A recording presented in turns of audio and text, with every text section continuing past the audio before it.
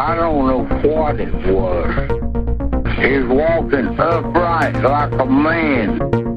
Sightings in and around Vermont. Bigfoot sightings across New England have been reported. The red glowing eyes, about 7 feet tall. Red eyes, big old fangs, claws coming out through 3 inches long, just sharp as they can be. There has been another UFO sighting flying over the Royal Botanic Gardens. There are 500 UFO sightings in the world every month. The truth is out there. We're back. We are back. And in the time that we've been gone, Pokemon Scarlet and Violet came out. There's a lot's happened. I couldn't last time. The baby was sick. We didn't get back home until like 7 o'clock in the morning. And that's more important. And we're well, I was so sleepy from staying there. But baby Trump's baby podcast. Be better. 2 things happen. I'm torn because it turns out when we miss an episode, either Pokemon comes out or Kanye does a thing, and I'm putting both of those on us. I don't know. I don't want Kanye on my conscience. I'm just saying, coincidence? I don't know. So I saw a post that was made by like a fake George Bush account. I saw that. It was like Kanye doesn't like black people. Yeah. Or no, Kanye doesn't care about black people. Because Kanye back during it was during Hurricane Katrina, he was like, Bush doesn't like black people. Probably true. But also Kanye doesn't either. It's coming off. John is disrobing for those listening, and we're back. Yeah, that's some OnlyFans content right there. Oh, yeah. I had a thought. Stomach. Does OnlyFans require video content, or can you do audio content? You can do audio content. Also, OnlyFans, you don't have to do pornographic content. Well, I'm just saying we could have like the Patreon and also like a Cryptopedia OnlyFans where it's just also the Patreon. But I feel like that's... I feel like that is just going to... backfire horribly somehow. Yeah, it's also going to make me have to do more work. That's fair. And I'm going to definitely miss. It will happen. I was actually thinking about putting zipped folders of all of the like episodes of the podcast with like individual like all of the metadata was right, and then I tried to upload it to I almost said OnlyFans. I tried to upload it to Patreon. And Patreon was like, "No, this is too fucking big. What are you doing?" And I was like, "All right, well, I guess I'm not going to do that one." Oh. So that's why. Yeah. But in terms of like Pokemon, well, do we want to talk about Kanye or do we want to talk about Pokemon? I don't know if we should talk about Kanye in depth because I do want to say one thing about the Kanye thing. The Yahoo thing was pretty funny. I don't know what the Yahoo thing is. He brought a bottle of Yahoo on and turned it into a prop. Yoo-hoo on and turned it into a prop. And I find it funny because I know that Yoo-hoo... Did they make a response? I don't know if they made a response, but that feels like the kind of thing where there has to be a corporate response to like Kanye using Yoo-hoo as a prop during his whole thing. Oh, God. So actually, I lied. There's 2 things I want to talk about. First, why the fuck was Kanye in a black Green Man suit? I don't know. Did he really think that? Did he think that like people wouldn't notice him by his voice? Thing that he's literally famous for. You made a very good point in the Discord. Like he's famous. Your career is based on your voice. How do you think that's doing anything? Yeah. It was. So, and then the second thing I want to point out, for some reason, InfoWars decided to play the curb stomp scene from American History X while Kanye was talking. Did they? Yes. Oh, man. Yeah, there's choices being made. I think it was, at least, it might have been somebody adding it after the fact, but, like, it was a choice. Yeah. It was certainly a choice. Now that I'm thinking about it, it might have been somebody adding it after the fact. I'm not sure. It was the one that got shared a lot, so maybe I should check Snopes on that. Honestly, I don't care enough. No. Too much effort. Yeah, but Kanye is not well. No, well, he's been like that for a long time. Aren't like Yeezys no longer being called Yeezys? Well, Adidas dropped Kanye, which very late, by the way, because he's been saying this for he like a long time ago was like slavery was a choice, and like he's never been a good like that, and probably should have lost sponsorships a long time ago. Probably. I think now it's just the platform was larger. Well, once you start interneting it and like the worst parts of 4channing it, you should really lose sponsorships at that point. Yeah. Anywho, anyway, Pokemon. Turning to something. Yeah, so Pokemon, another disaster. It's a fun game, but it is a disaster of a game. It's a fun game with a lot of poor choices. Yeah, like I love it. Don't get me wrong. I would still recommend all people play it, even with my opinions. Let me tell you how many hours I put into this. I'm gonna be sad. Yeah. All right. Let me just do a quick save. Okay. I don't know if you can hear this on the podcast, but I am in the game right now. Let me open up the map. Why is my X not working? X button. Profile. God. All right, what's the first 69 number? hours. Oh, hell yeah.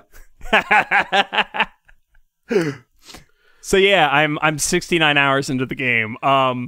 So clearly I enjoyed it enough to keep playing, but it has some issues, to say the least. The way that it handles LOD is worse than the way I handled LOD on school projects a decade ago. So it does it so bad. We were just talking. I thought it was a hardware issue.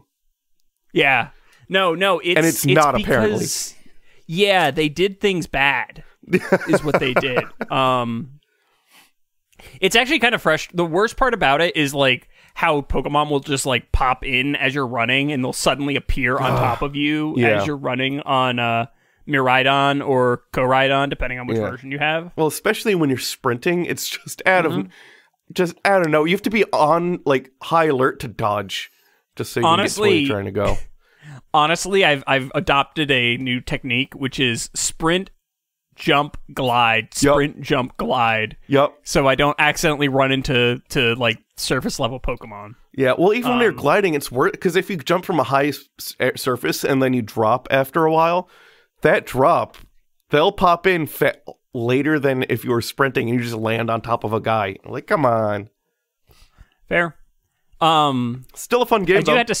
Yeah, it is. Yeah. And they have some actually pretty like fun Pokemon. I saw some people really complaining about it because like Flamigo is literally just a flamingo without the N, which is fair. I mean, yeah.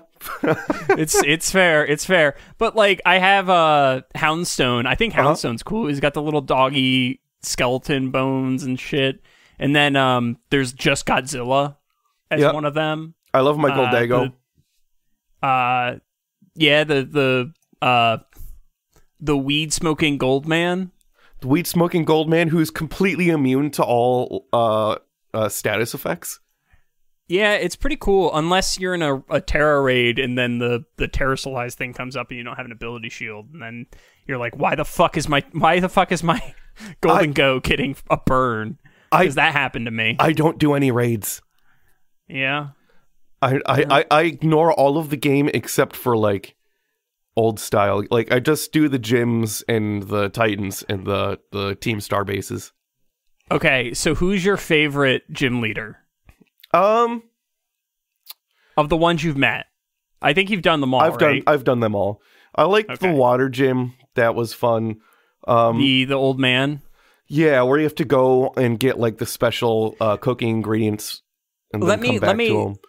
Let me amend that. What is your favorite design for a gym leader and like personality?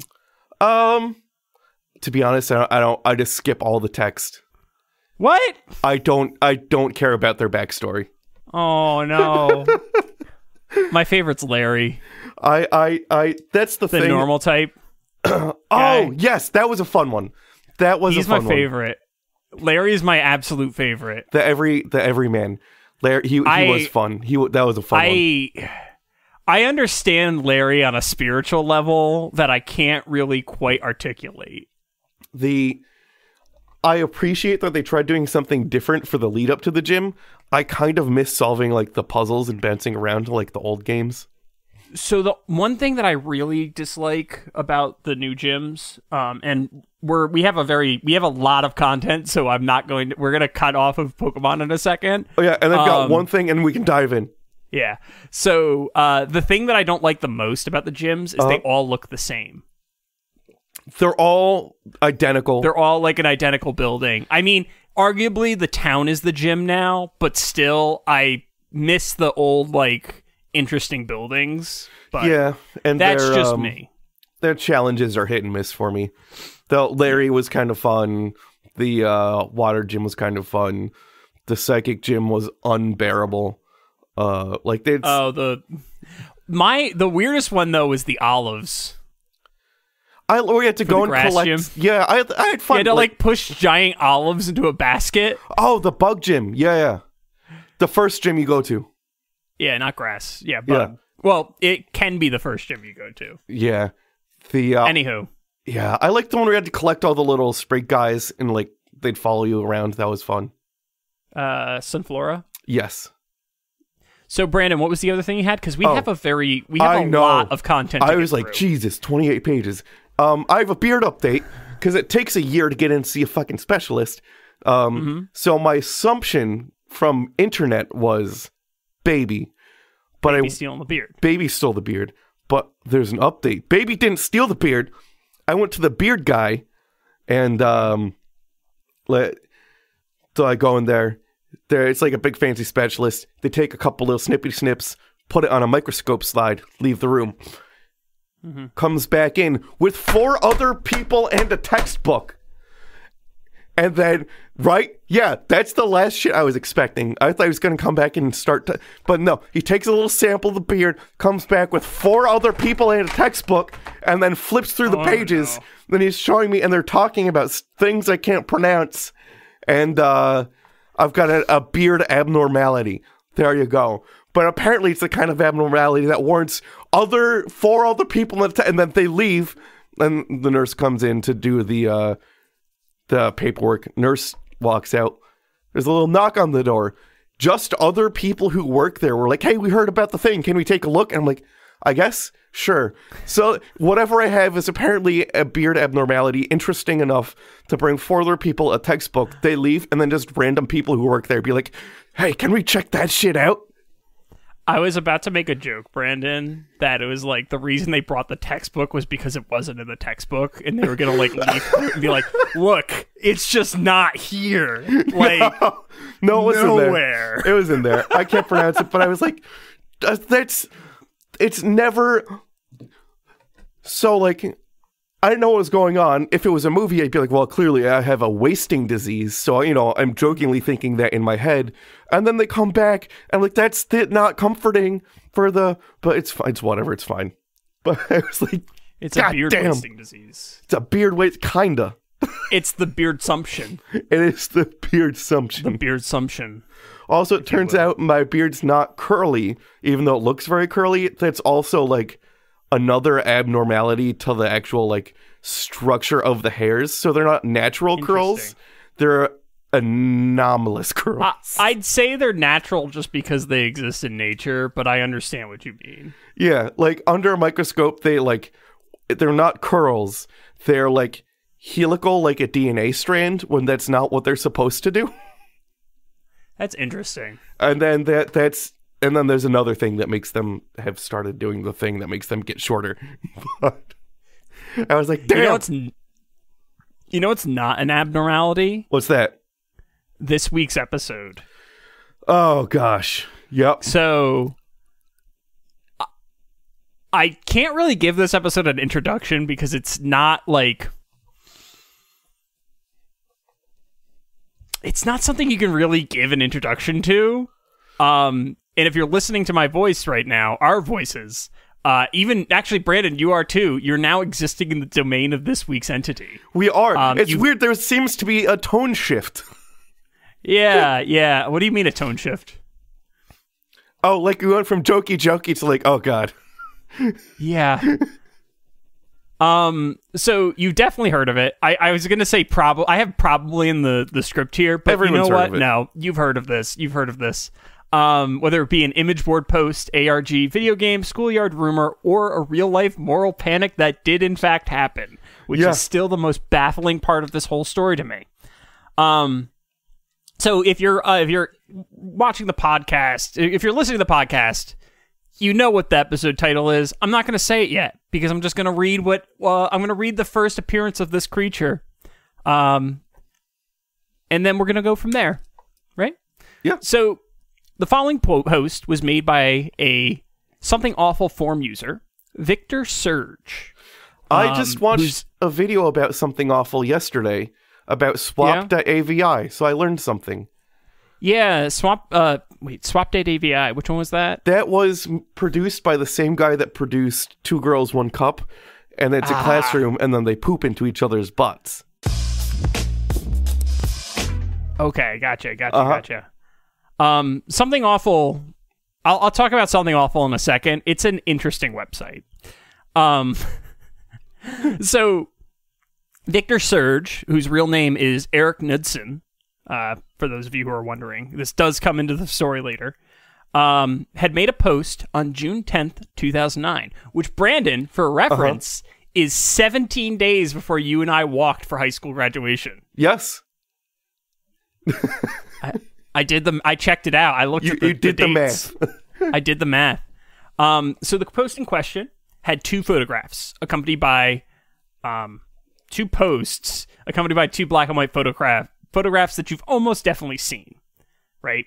Mm-hmm. Now, Brandon, have you ever seen this first picture? I've not. I've only seen the second picture, actually. You've seen the second one? Yeah. Okay.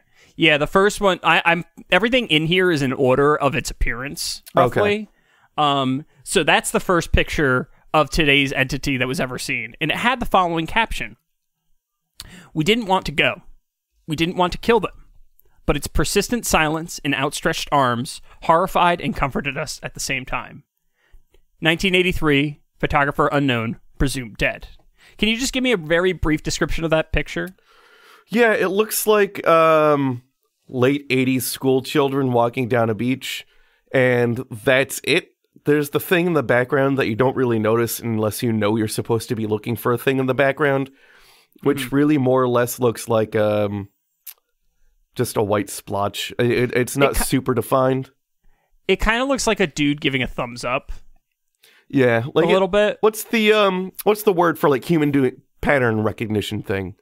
It's pareidolia. Yeah, but not in this case. Not in this Somebody case, actually put something in there, but yes, it's very pareidolia. It's undefined enough where like it kind of warrants. Like I wouldn't be surprised if pareidolia came into a play. I mean, So the post that this is in talked about stuff like that quite extensively, but like the form that it was in, the form posting. But we'll get to that in a second. So the second photo had the following caption. One of two recovered photographs from the Sterling City Library blaze, notable for being taken the day which 14 children vanished and for what's referred to as the Slender Man. Deformities cited as film defects by officials. Fire at library occurred 1 week later. Actual photograph confiscated as evidence. 1986, photographer Mary Thomas. Missing since June 13th, 1986. So yeah, this week's episode's the Slender Man because apparently enough... okay. We're going to get into this. But as far as I can tell, the only people who actually believe in Slender Man as a real credible entity are strangely adults. What? Oh, God, no. Yeah, we'll get into that, but it's a fucking baffling story. So in this particular picture, it's a picture of a girl on like a a ladder, a slide like a ladder for a slide, like a metal, like one of the metal ones that was fun. The metal ones that was fun unless you were in shorts in the summer. Yeah, that's fair. There is like a little watermark in the upper right-hand corner that says City of Sterling Library's Local Studies Collection, which is a bit confusing because if you look at the time frame for this photo and like when it was photographed and when everything happened, like why would there be a watermark there? But whatever. Then in the background, you can see a tall man who appears to have tentacles coming out of one of his arms, which is the presumed Slender Man, which, as we know now, like based on like the way things look and the general body of work that's risen around the Slender Man, that's the Slender Man, right? Now, I've kind of belabored the point, but if it's not entirely obvious, these are this post and the two photos are the definitive origin of the boogeyman, internet boogeyman Slender Man.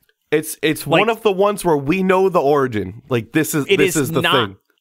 It is not in question. We have literally no doubts that this is the first occurrence of the Slender Man. And I know people out there are going there's possibly people out there who are going to be like, "Oh no, but like Slender Man existed before this cuz he was like the tall man or like the dark man or blah blah blah blah blah." We're going to get into that. This is the first time Slender Man ever actually appears. Mm-hmm. That's it. There's nothing else to it, okay? That's it. I cannot stress enough. This is where Slender Man came from. Slender Man didn't exist before this. No matter what anyone says, Slender Man did not exist before this. Now, because this was 2009, I was moving around the parts of the internet that Slender Man occurred, like kind of was born into. And I actually vaguely remember seeing Slender Man in the summer of 2009. It was a little spooky. Like, I mean, it's an unsettling picture if you're in the mood and it's like a late night, right? And usually I saw this on the X board, right? So X is the paranormal board of 4chan. Mm-hmm. Well, especially if you've already been like scrolling around for a couple hours, checking out creepy stuff, and you're already primed to be like spookied. Yeah, I mean, that's kind of that was the fun of the paranormal conspiracy boards on the internet back before conspiracies got really bad.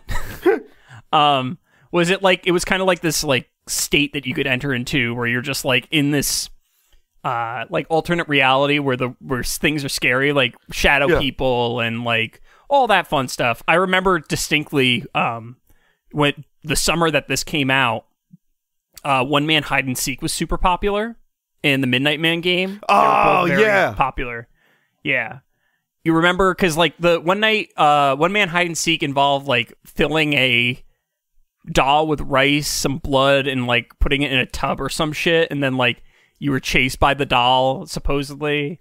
And then the Midnight Man game was baffling because you had to knock like 12 times, and the last knock had to be specifically on the stroke of midnight or some bullshit, and then it lasts until like 3:36 or something like that.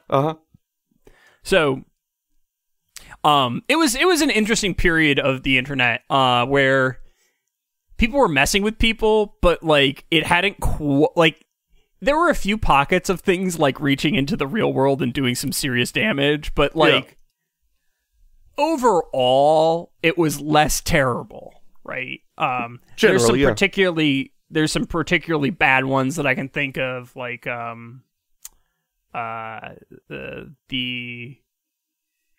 the like dad who was yelling about the kids who were the internet people who were terrorizing that one kid who was it My Bloody Valentine? What? Is it, I don't know if I know this one. There's okay. This is a bit of internet lore that is the name of the band My Bloody Valentine? That's a band, yeah. Yeah, with a really shitty dude, if my memory is correct. Probably. No. What was? Oh shit. regardless, I'm not going to go into it because there's an episode of Someplace Underneath that goes into it in a lot of depth. I'll find the episode in a second. But regardless, I legitimately, I saw it and I was just like, oh, hey, it's another creepy thing. Because by this point, I don't know if you remember it, but the rake had already come and gone. Do you know what the rake is, Brandon? Yeah, that's that's another creepypasta. It's like the Hound of, it's a creepypasta that's basically just the Hound of Tindalos from H.P. Lovecraft that they just reskinned. That's all it is. It's spooky because the existing thing was spooky, right? Not because it's something groundbreaking or earth-shattering, but just because it started out as something spooky. Anywho, so in terms of stepping back a little bit away from this up close lens, if you weren't enmeshed on the internet, message board culture of the late aughts, Something Awful is one of the more important boards that existed. Yeah, I don't think I really ever hung out there too long. No, well, there's a reason you didn't, right? Basically, the problem is that you had to pay to be a member, right? Oh, okay. So Something Awful is a comedy website featuring blog posts, forums, and reviews that have influenced internet culture. Less recently, obviously, since 1999, when Low Tax launched it. Low Tax being the person who created it. He died recently, I think. Terrifyingly, though, you can pretty much trace the current mess that is the internet. You can track so much back to Something Awful. So much. Yes. Something Awful is upsettingly responsible for a lot of our problems. If you really not good.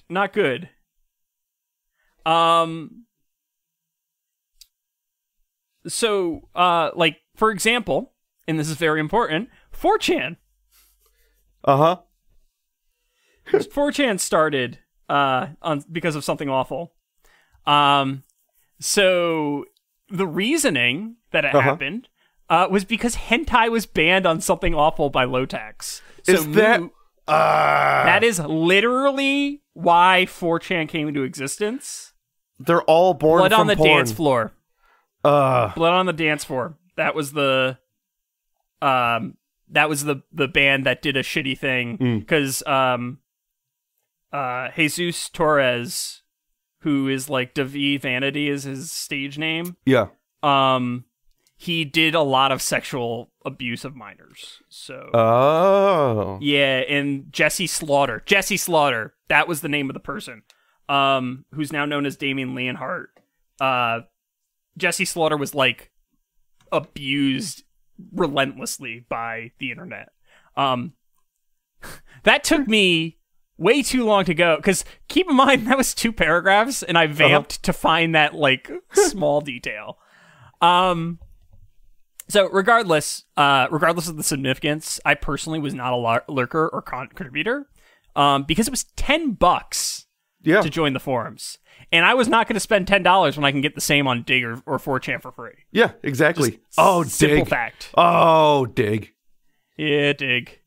So jumping forward a little bit, jumping back a little bit actually, to June 8th, 2009, user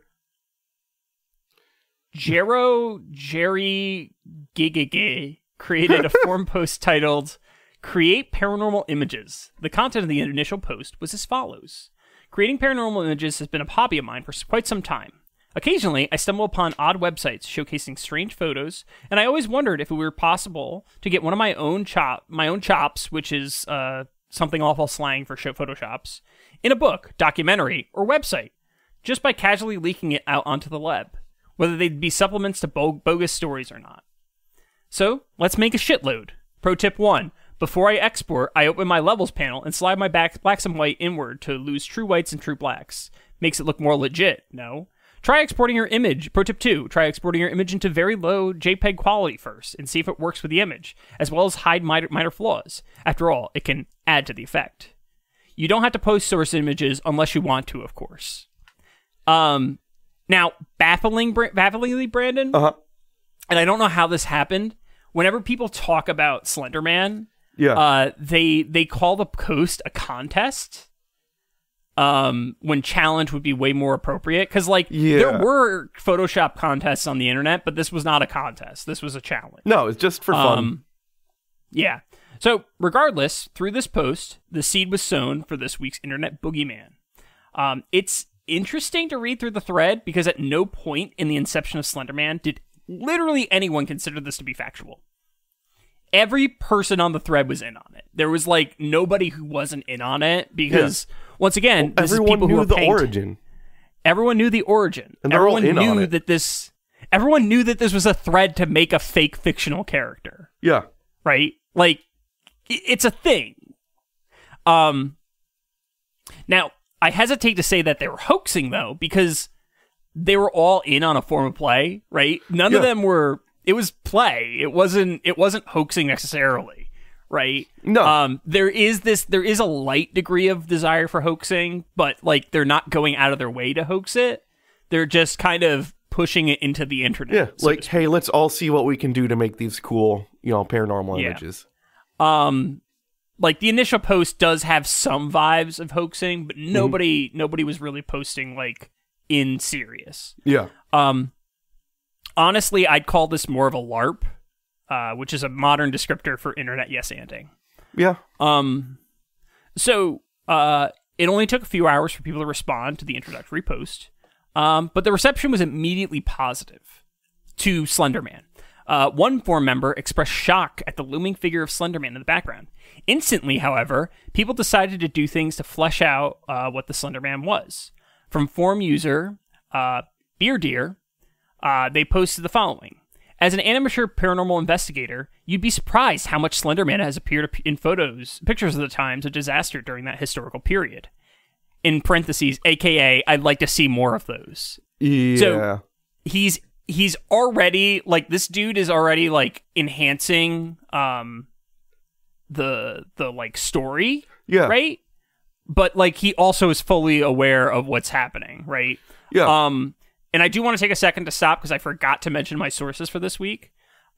Slender Man is Coming, Creepypasta and Contemporary Legends on the Internet by Trevor Blank, Lynn McNeil, and a few other people.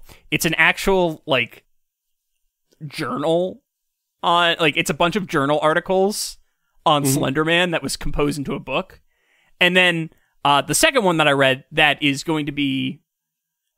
And I honestly think that we might have to divide this episode into 2 episodes, Brandon, because there's just so much fucking content. That's fair. It's 20. This is almost 3 times as the length of a normal copy. To be fair, there are a lot of pictures. True, but true. the second book that I read was The Slender Man Mysteries: Internet Legend, Urban Legend Came to Life by Nick Redfern. Now, I'm going to say one thing. One of those books, super duper credible. The other one talks about tulpas for a while. Oh, wow. Oh, no. No. So, Victor Surge replied, while still, kind of in the LARP. Yeah. Maybe I'll do some more research. I've heard that there may be a couple more legit Slender Man photographs out there. I'll post them if I find them. Now, at this point, I'm going to talk about some concepts that were introduced by the first of those 2 sources, the actual academic source. Which is Slender Man is Coming, Creepypasta and Contemporary Legends on the Internet. So it's super recommended by me. It's super dense, though, and if you're not used to reading academic articles, it might be a little tricky to read, just because academia writes in a very specific way, and yada, yada, yada. Now, I want to return to the forum posts, and I want to highlight that there's a type of play in practice, which... If you know what I do, I am a researcher who does research on play, basically. So, together, the participants in the discussion engaged in a disruptive type of play that toys with emotions and upsets one's perception of the world. Roger Callot calls this illnix, the Greek word for whirlpool. In lay terms, people are deliberately trying to get a rise out of each other or themselves. Mm-hmm. Basically, it's shitposting. Yeah. That is what's happening. Importantly, at this point in the history of Slender Man, there is no cohesive narrative or legend, right? There are 3 quote-unquote facts about the entity. He is tall, featureless, in a dark suit with tentacle-like limbs. He interacts with children, abducting them or forcing them to kill by some means. And he appears in the background of photographs, just out of clear focus. Those are the 3 things we know about him. Basically, just one more thing more than Sasquatch. Yeah. Yeah. So, basically, the short posts are hinting at a narrative, despite the fact that they're 2 wholly discrete authors talking about a creature that has just been introduced into the zeitgeist. Jeffrey Tolbert calls this behavior reverse ostension, which is... So, I'm going to explain what ostension is. Uh-huh. Ostension is basically the execution of a broader narrative as people engage with a myth or a legend, right? So legend tripping, that's an ostension. Uh-huh. Going to like a haunted house, like a legitimate, like a quote unquote legitimate haunted house and ghost hunting, ostension. Telling a story, ostension, right? Based on an urban legend or something. Those are all ostensions, right? In this particular case, there was no like story or like canon that they were basing these stories off of. So they were creating the canon by telling the fake stories. Yeah. So hence reverse ostension. It's interesting and extremely complicated, and that's me boiling it down to like the simplest terms possible. Yeah. Because on June 10th, there was no lore for Slenderman. No mythos, no established parameters. Here, the posters were building the appearance of a broader legend where none existed, by pretending it existed. Now, I think this is, personally, I think this is how cryptids come into existence in general. But Slenderman is explicitly unique because we saw the exact process by which Slenderman gained his attributes. Full stop. That's just literally all there is to it. We watched it happen. Which is kind of cool and unique for the Slenderman, because we can assume that this is how a lot of them may happen, but it's cool to actually have like the receipts and the timeline to actually watch it happen. I mean, realistically speaking, the Chupacabra okay. The thing is, like, it's complicated because the Chupacabra is not a reverse ostension, right? For example, it was an explanation for behaviors for something that happened in the real world, right? So that would just be an ostension, right? Basically, if you're thinking about it in anime terms, the first Ghost in the Shell series, the Laughing Man complex or whatever, the standalone complex, a reverse ostension is basically a standalone complex.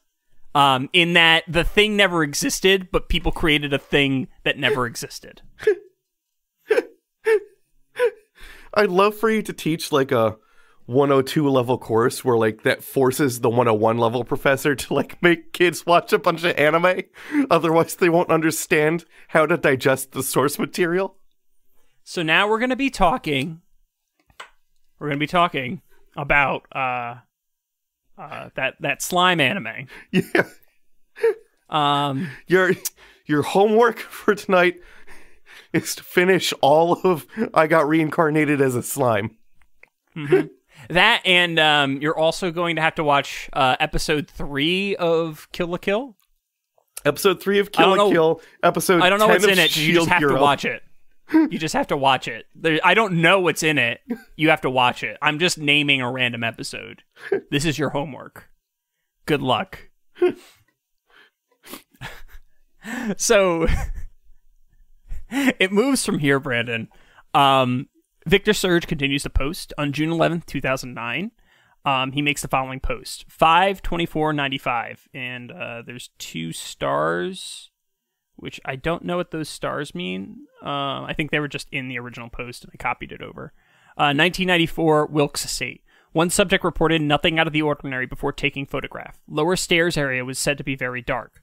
Subject states that after the camera flash, she heard a sound like a watermelon being unable to and then in asterisks, be unable to understand the subject, as in like there was like garbling of some kind. Okay. 5:25:93. Subject unable to recall events after minor power failure. Unable to question other two identified subjects. Camera and film acquired from Gloria Creedy, current residents of Woodview Mental Hospital and Psychological Rehabilitation Clinic. Film mostly uncontaminated despite massive blood and human tissue present on camera. No positive ID on anomalous, tall, and slender subject. Facial blur caused by possible contamination. 6/7/93. Early digital analysis indicates tall subjects may have no eyes, anomalies previously thought to be film errors, and flash artifacts now thought to be appendages.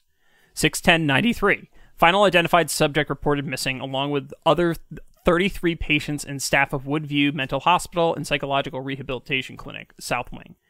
6/18/93. Further inquiry to cease immediately. See report number 3392. Right? Yeah. So, following that, there was an additional 2 photos that Victor Surge uploaded that had no context. There's a picture of, well, you describe those, the first yeah, the first one is a picture of a mirror, and in the reflection you see a staircase and a guy with wiggly woo fingers, and presumably the camera also captured in the lower right-hand corner some kind of tentacle coming to maybe wrap around the subject. This one's very, very much the style of like a 2000s Photoshop. Mm-hmm. If you 100% identify him. And then the lower picture is somewhat a silhouette peering through what are those blinds called? The kind of blinds where you can like pull them. Venetian. The Venetian blinds. The Venetian blinds. And it's I can't have those in my house, by the way. You have those? I can't. Oh, you can't? I can't have those. Oh, HOA stuff? Dakota. Oh, Dakota. No, Dakota. Because, even worse, because the cat. Because the cat will destroy them. You know what? I got charged like $70 for that when I moved out of my apartment in Rochester. Oh, God. Anywho. Do you have the top-down, bottom-ups? Top-down, those bottom are... I put those everywhere. They're so nice. You know how you can like lift the blind up from the bottom, and that's just how they are? Top-down, bottom-up, so you can do that, or you could pull the top down, and it just stays wherever you want. Interesting. I have curtains. They're still like the same curtains. They'll let more light in, but not let people look through your window. Anyway, the second picture is a guy with what looks like I guess a giant crab on his back. Yeah, kind of. It's obviously supposed to be Slender. Actually, Brandon, do you recognize that silhouette? I just want to know if you recognize the silhouette, because I know who that is. I know what the origin of that silhouette is. Oh, do you? I do not. Okay, we're going to talk about that later in the episode, but I know for a fact what Victor Surge used as the basis for most of the original Slenderman images. Oh, wow, okay. Oh, and then there's a third picture which is it's a police report. Is it supposed to be? Are these supposed to be believable? It's up to you. Whether or not it's supposed to be believable. It looks like a scan of a police department paperwork with some like pencil writing on it and Slenderman and blood drops, but it doesn't look. Oh no, it's totally fake. They could have not. They could have. It looks like honestly, an artifact from a video, like a Slenderman video game, I guess. Honestly, if they had just not put the blood splatters on it, it would look way more real. But whatever. If they just printed out the paper and wrote it on pencil instead of whatever the fuck this is, it would have looked. Yeah, that would have worked too. That would have worked too. But regardless, so I transcribed it. There's like a weird police report that is written strangely, like in not using the lines for some reason, whatever. So 6/11. So this is supposed to be like a police report that happened during the time frame of the previous bit, right? Uh-huh. So 6/11/93. So all these are going to be in 93. Fog rolled in 3 p.m. It appeared 3:27. Mark and Evan went outside. Couldn't cover them. Fog too thick. Screams and sounds like a baby laughing, but deeper. It's out in the fog. We may be a little outside of town, but someone will come. 6:13. Rest of us can't sleep. No food, no power. 6:14. What does it want? Tom showed me that civil case file. 6:15. Wilkes place. Wilkes. Same. Slenderman, kill us already. Kill us. Kill. So it's a lot. That was all in like you can barely read it handwriting. Yeah. But I took the effort to transcribe it because it's. I would argue it's still better than your handwriting. It is still better than my handwriting. You don't have to throw me under the bus constantly, but okay. It is, in fact, technically better than my handwriting. God damn it, Brandon. I mean, so what Victor Surge is trying to do here is he's trying to like add a meta narrative to it by like having these like images that supposedly depict things that are real, but they're clearly not, right? So like the thing about Slender Man in all these original pictures is they're all very clearly Photoshops, right? Oh yeah. The first two being the best, by the way. Yes, the first two so far are the absolute best. Yes. I'd argue that the very first one with the like angry looking kid looking into the camera, that's the best one of them all because it's the most vague. Yeah. Right? And then it just starts to get like less impressive as time goes on. Especially the one with the tentacle in the corner. That one's pretty bad. Yeah. But what he's trying to do is establish this like lore. He's trying to establish this notion of like, oh, there's some events, yada yada yada, blah blah blah blah blah. Right. So already features and traits of Slender Man are beginning to form. There are only 5 posts at this point, none of which say literally anything definitive about Slender Man. Mm-hmm. We don't know where he came from. We don't know where he'll go, but we can definitely be sure he is not Cotton Eye Joe. Which is about an STD, by the way. I've heard it being about several things. Some of them racist. Oh, I didn't hear those. Yeah, I've heard some of those. Anywho, so on a roll, June 12th, 2009, Victor Surge posts more images. Several MS Paint drawings of a young boy and Slender Man signed Jake, age 7. The set of 4 images gets progressively more distressing as Slender Man stalks Jake's, kills what may be his parents, and then appears to be chasing the boy.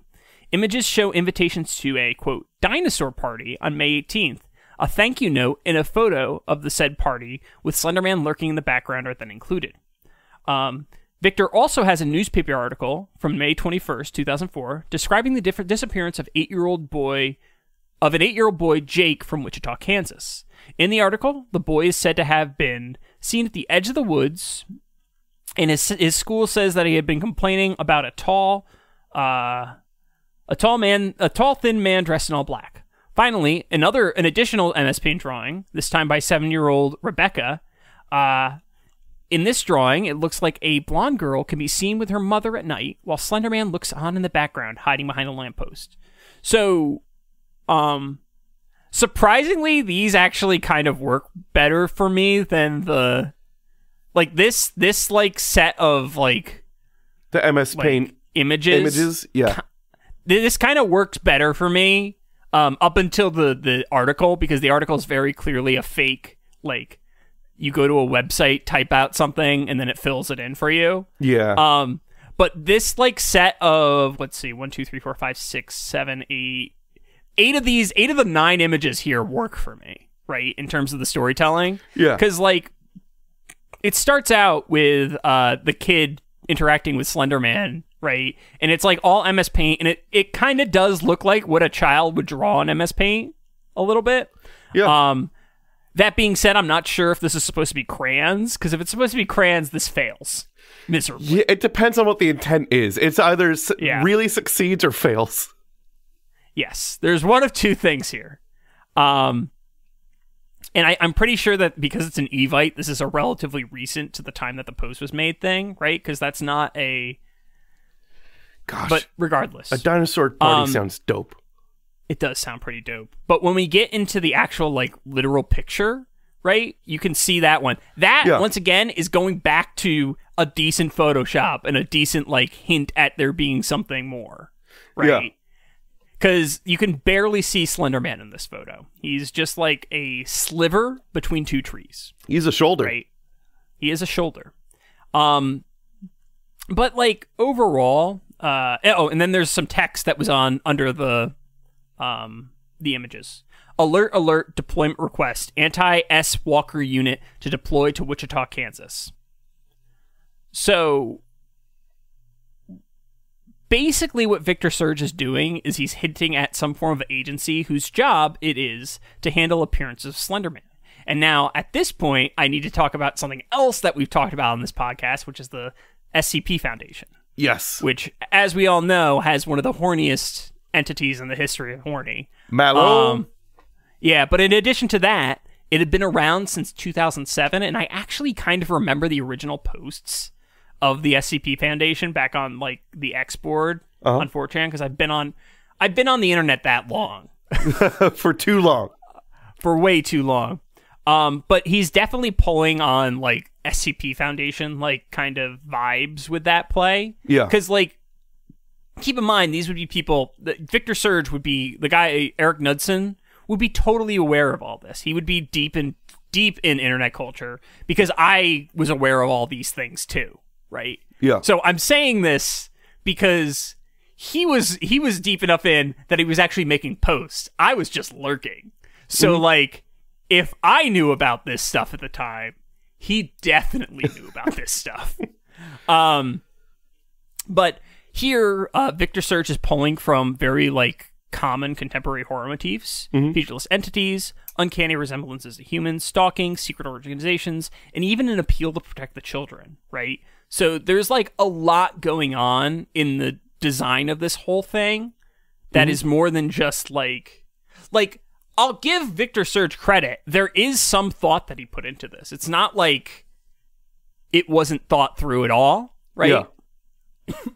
He's pulling on some pretty, like, solid tropes, and he's doing some pretty solid things with some of his images. So, after this, he continues to make posts giving glimpses through various ascensions, both prose and photoshops.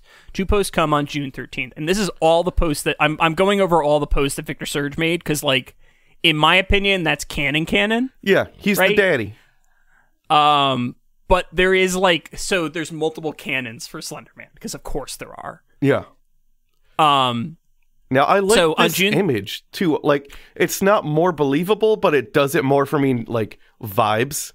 This image, like, is definitely creepier. It's like the black and white, misty wood with the, in this case, Slender Man is Doc Ocking his way through the woods following a backpacker. Yeah, this is definitely the one that if you see at night, it'll, like, give you pause. Yeah. You know? Yeah. Right? Like, it's clearly fake, but at the same time, it's creepier. Ethereal enough that it, like, feels... It's just in that, like, realm of Uncanny Valley of, like, I know this is fake, but what if? Because, like, look at how the dude looks like that's being followed. He doesn't look that much different than Slender Man in terms of, like, physical presence. Like, this could be, like, a screenshot from, like, a symphonic metal video. Mm-hmm. Yeah. Yeah, no, it's honestly, this is one of the better photos. Yeah. Because it really kind of, it hits out the, like, notion of dread that I think Victor Surge was trying to go for. I just realized that this episode has become an art critique. Yeah. How about that? Professional art critics, Brandon and John. Yeah. Yes, we are. Hey, we have art. We art. We art. We art. We art. Art. So both subjects were hunting the Slender Man. So this is the prose that was underneath the photo that we were just talking about. Both subjects were hunting in the Steinman Woods 4 hours before sundown. Surviving subject states that while hunting, both men grew uneasy as fog levels rapidly increased. A constant murmuring sound, accompanied by a low hum, eventually became apparent to the 2 men an hour after the fog increased. An object falling out of the tree struck one of the men on the left shoulder, causing him to discharge his weapon. Object said to be the body of a man of unknown age. It was very Okay, now, this is something that I wasn't... Okay, so I'm pausing because there's still more in this section. Uh-huh. This is something that I actually wasn't aware of being a thing associated with Slender Man until I was doing this research. Now, I want to know if you've ever heard of this, because this is like a weird one that for whatever reason never like crossed my radar. So, object said to be the body of a man of unknown age. It was very precisely dissected, with major internal organs still contained within the ribcage, in what looked to be clear bags. Surviving subject placed organ bag within backpack. Attack followed several minutes later, after a low children's laugh like a giggle. Surviving subject ran until he reached his vehicle. Subject then drove to assumed safety. Backpack destroyed. Surviving subject is classified as a B7 witness. B7 witness to be placed in quarantine blind box until resolution. So, Brandon, have you ever heard of that? I've never heard of, like, the organ bagging from Slender Man. Me either. Like, apparently it's been a thing since, like, day 3 of Slender Man's existence, though. I wonder why no one ever really latched onto that, because that's a cool, like, thing. I think the problem with it is... It's too much? So it's too much, right? Right? Like, why would he be doing that? Yeah. Like, what's he getting dissecting at? And there's no organs? That would make more sense. That would be a more, like, interesting thing. Or even dissecting and then just taking all the organs out and putting them back in, right? Yeah. But putting them in bags is weird. They're all very clearly labeled. He's a serial killer with wild OCD. Yes. Like, everything must be labeled. Everything. Yeah. That's where, like, that hurts it ultimately for me. Yeah. Right? But regardless, this is a part of the story. Now, the next photo that was on this post, this one might be my favorite Slender Man photo of them all. It's a very good one. It's very good because you can't tell that he's in the photo initially. No, you really have to look, because he's not really even have centered. To look for him. You know, he's not. Roughly center of all the other ones. This one, he's way off to the left. Behind a tree. He's creeping. He kind of embodies the sensation of like a hide behind, the like fearsome critter. Yeah. Right. But like I think that this one's the most eerie one, and if I saw this like on a late night and I wasn't aware of it entirely, and I was like in the right headspace, this would be the one that freaked me out if it was going to be any of them. He's a little tree pervert. Yeah, he is. He is absolutely a tree pervert in these early stories. In 2007, investigation team discovered 22 bodies of both genders and of various ages, impaled on broken tree branches in a radiating circle pattern, with chest mutilation as often noted with Slender Man. Upon confirmation, lead investigator, expunged, called for an immediate evacuation of investigation team at 1700 hours. Bodies first discovered at 1100 hours. Deadline for safe evacuation of team with only viewed physical evidence of Slender Man approximately 1730. Lost contact with team at 1725. Safety procedures fell within well-established protocols. Reason for abnormality is unknown. Second team recovered camera equipment 1 week later. Slender Man's safety procedures require the incident's physical photographic evidence to be disposed of by no later than 10:20. So, once again, he's like really leaning into the whole there's this organization that knows about Slender Man is like dealing with it thing, which to me isn't like mirrored as much in later work from my perspective. But then again, I also will say that like a lot of how I think of Slender Man is colored by that Slender Man game, Slender, the original Slender game with like the 8 pages. Yeah, that colors that one colors a lot of my like perceptions of Slender Man, like that particular thing. Which that's basically it, right? The whole like static bursts and all that stuff. That's super associated with Slender Man for me because of the way that I think because the game was so freaky, right? Because it was just a jump scare game, right? Yeah. Like, but it did what it needed to do, and it made you afraid. So like, it has a oversized impact on people, I feel like, in terms of their perceptions of Slender Man. Now, the other thing that's kind of interesting here was the radiating patterns and broken trees, kind of impaling them and all that stuff. Like that, you see, if he had led with that and never put the clear bags thing in, that would have been way better. That does more for the lore. Because that's creepy, and it kind of it evokes this sense of ritual too. Yeah. Right. Why is Slender Man a polluter? Why is he just putting things in plastic bags? He's the anti Smokey Bear. He's the opposite. Smokey says don't do forest fires, and Slender Man is out there trying to hand out 6-pack rings to sea turtles. It's also implied that he's responsible for fires too. Yeah, he's the opposite of Smokey. Yeah. I also want to take a second to note that Smokey Bear has a card in that game, that god-awful card game, MetaZoo. Oh, gosh. Yeah. Is that still a promo around? Card for him. It is still around. Sometimes you can buy it in Target. What? Yeah. Wait, how do you buy in Target? I don't care. It's because it's a crypto thing. It's a cryptid thing. Well, and crypto, it's tied to cryptocurrency somehow. Is it now? I thought it was. Fucking crazy. I don't remember it being, but if it is, I wouldn't be surprised. It looks terrible, but whatever. We'll move on past that. We've talked about MetaZoo and my feelings towards MetaZoo at length, I feel like, on this podcast. I'm still mad that they didn't send us product. Give us your stuff. We're owed by both MetaZoo and Extreme Restraints.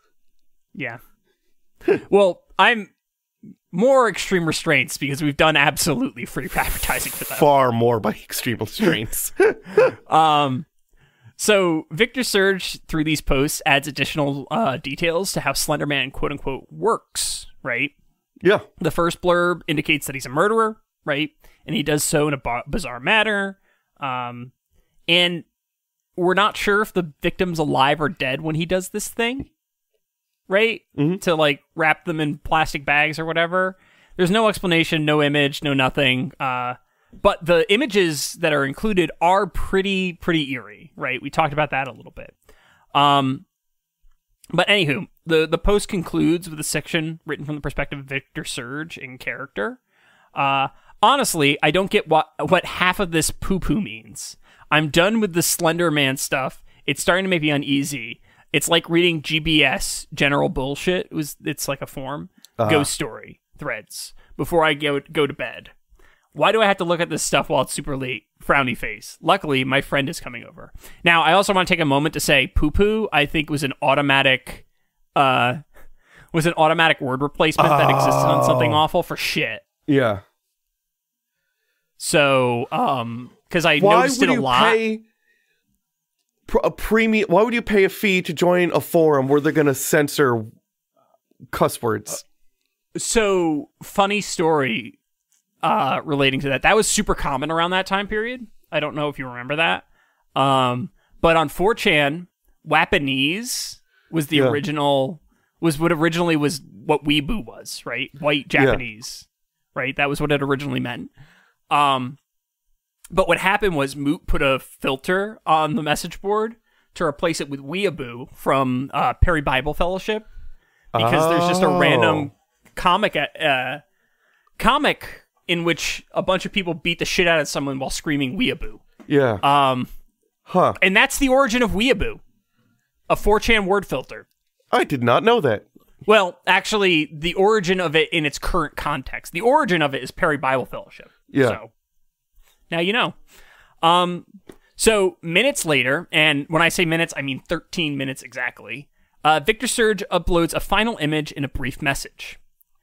My friend is here, just came in, barely made it upstairs, got picture, locked door, but it's right there in the hall. Don't look at its picture. It doesn't want to be known. Don't look. So, this is the single worst picture of Slender Man. Agreed. Out of all of them. It's horrendous. He looks like a crash test dummy with the fucked up thumb. Yeah, pretty much. So it is hideous. They gave Slenderman a mouth for some reason. I don't know. It's weird because like the mouth doesn't do it. The mouth like fucks up the whole thing. Yeah, in my opinion. But also what he's doing here, what Victor Surge is doing here, is he's like ending his need to create stuff for this. Because he's basically killing off his character that was posting the things. Yeah. Because the implication is Slenderman got to the person who was posting this, but for some reason the person posting it was able to post to a message board in 2009. He was able to... There's a lot here, right? There's a lot going on. He was able to take a photo. He was able to take a photo in black and white, upload it to a message board, and write a post for it while he was being murdered by Slenderman. So, remember me? Not exactly the most believable of posts. No, but hey, Slenderman kills you like the roller in Austin Powers. Basically, that's what the implication is here. He's just like,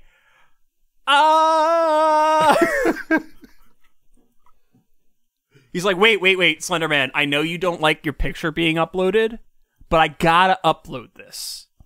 Okay? Like, just let me upload this shit. You got it? Okay. Alright, now you can kill me. So, there's an implication that even investigating or looking into Slenderman, like, means that you can be attacked, right?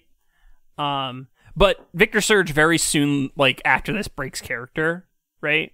And he starts to explain the history, like, the origin of all these ideas. Yeah. The Slenderman as an idea was made up off the top of my head, although the concept is based on a number of things that scare me. The name I thought up on the fly when I wrote that first bit. The asset I used for a couple of the pictures was the creepy tall guy from Phantasm. Oh. Movie.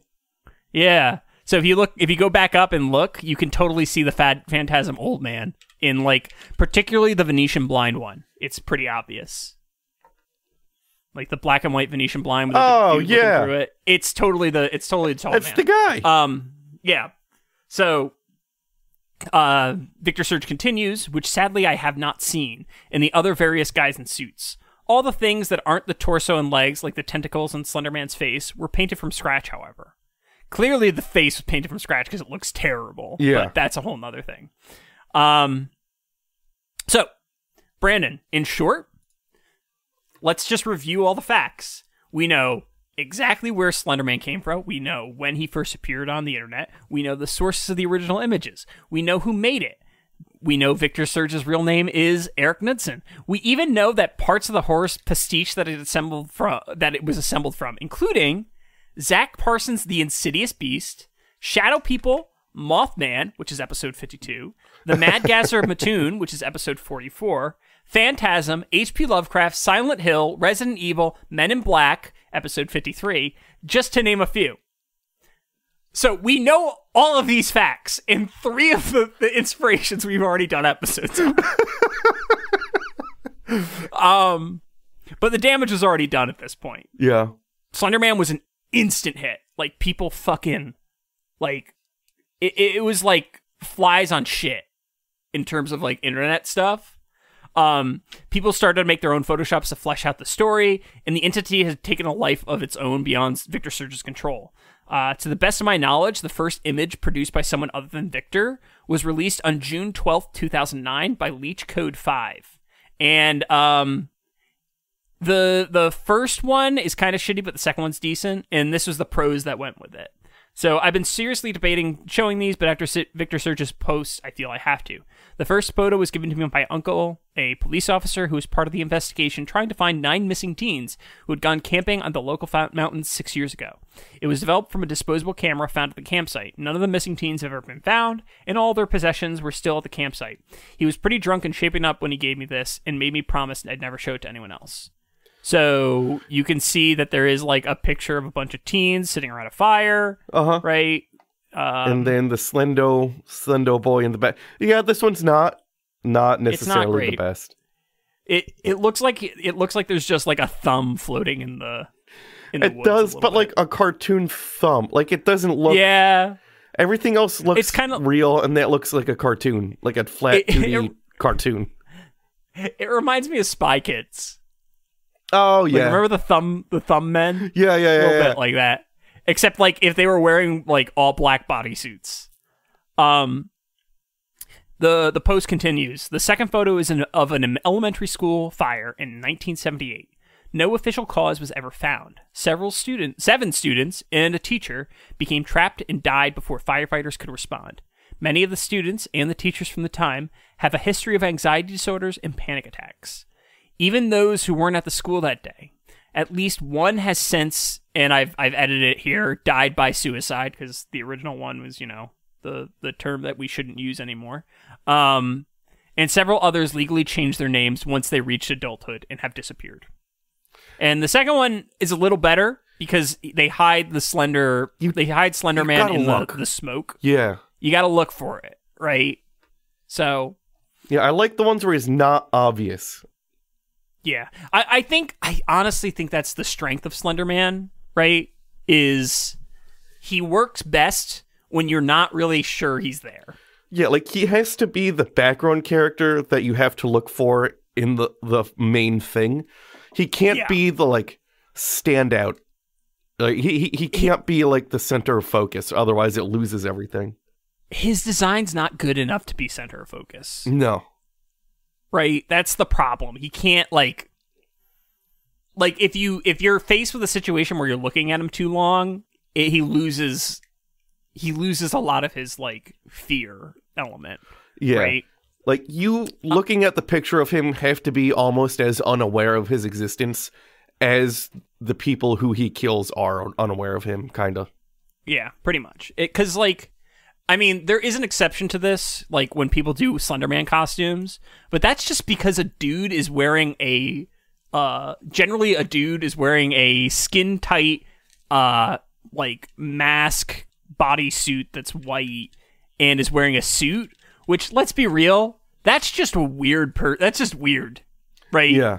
Like, I would be freaked out if I saw somebody wearing, like, a Green Man suit and just standing in the middle of a field. I'd just be like, what are you doing, buddy?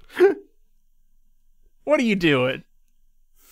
Oh, I typed in Fat Slender Man, and it turns out people are ahead of me. Oh, that's like a thing, Brandon.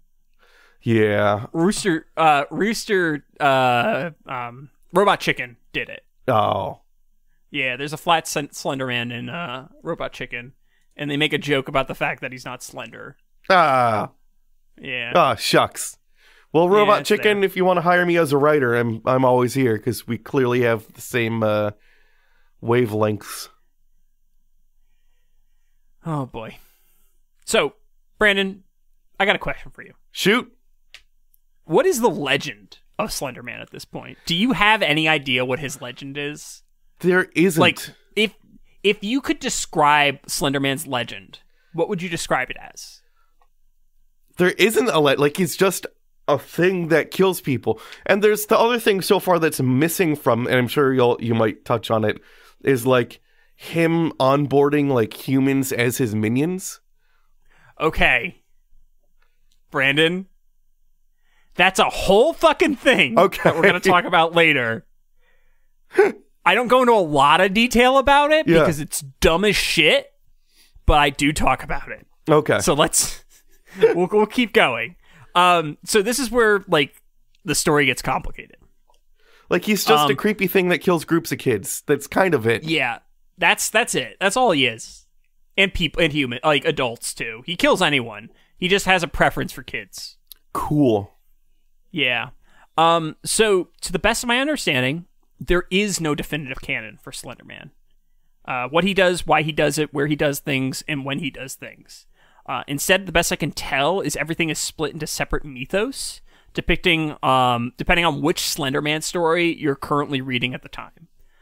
So far, according to the Slender Man Archive wiki.site, we've been talking about the original mythos. So, this collection of stories directly refers to the original Something Awful thread and all of its permutations that are made in it.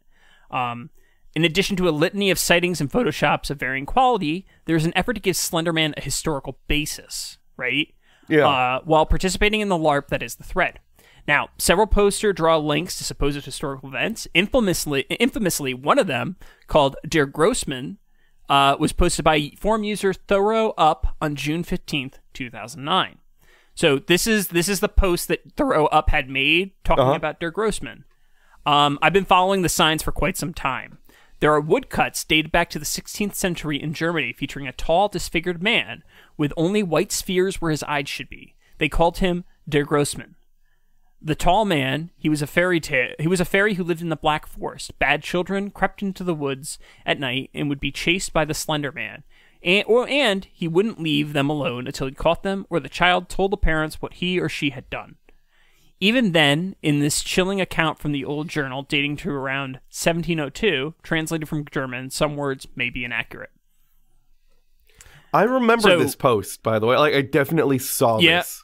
Yeah, so this is like a trying to... So, Slenderman as a concept is just a tall, like, gangly white, like, dude. Yeah. Right? In a dark suit. So, like... Honestly, this is kind of like the Amphithelemorph, the shadow thing we talked about. Yeah, it's very similar. Yeah. It has extremely similar vibes, right? Because, like, at the end of the day, really what Slenderman is tapping on is this notion of the uncanny valley, right? Yeah. It's a human with two long arms, right? Mm-hmm. It's not that hard to make that, like, a spooky thing, right? And, like... The reason it's a spooky thing in so many cultures is because, like, the way the human brain is, like, has evolved is to identify differences in your natural environment and then, like, react to that. So, like, as a result, things that are slightly different that aren't quite right set us off. Yeah. Because that's just how our brain works. Because it kept us alive. Yeah, it's just trying to keep us from dying. It's trying to keep us from getting eaten by the tiger, so to speak. Yeah. So the apparent journal says the following. My child, my Lars, he is gone, taken from his bed. The only thing we found was a scrap of black clothing. It feels like cotton, but it is softer, thicker.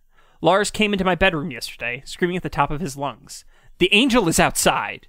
I asked him what he was talking about, and he told me some nonsense fairy story about Der Grossman. He said he went into the groves of our village and found one of my cows dead, hanging from a tree. I thought nothing of it at first, but now he is gone. We must find Lars, and my family must leave before we are all killed. I am sorry, my son. I should have listened. May God forgive me. There is more evidence of the Slenderman, but this is one of the oldest translatable accounts. Anyone else in the thread found anything like this? So...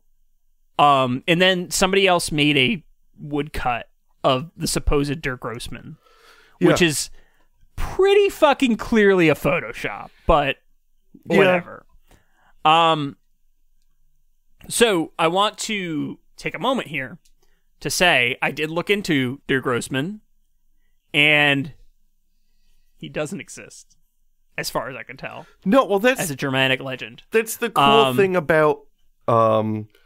these things on the internet, like, yes, Slenderman's a thing that we know the origin of, but also, like, Der Grossman was invented to, like, support material. So, like, other things get wholly created out of, like, new cloth just to support this other thing. Yeah. And you've got this cool little spider web of things.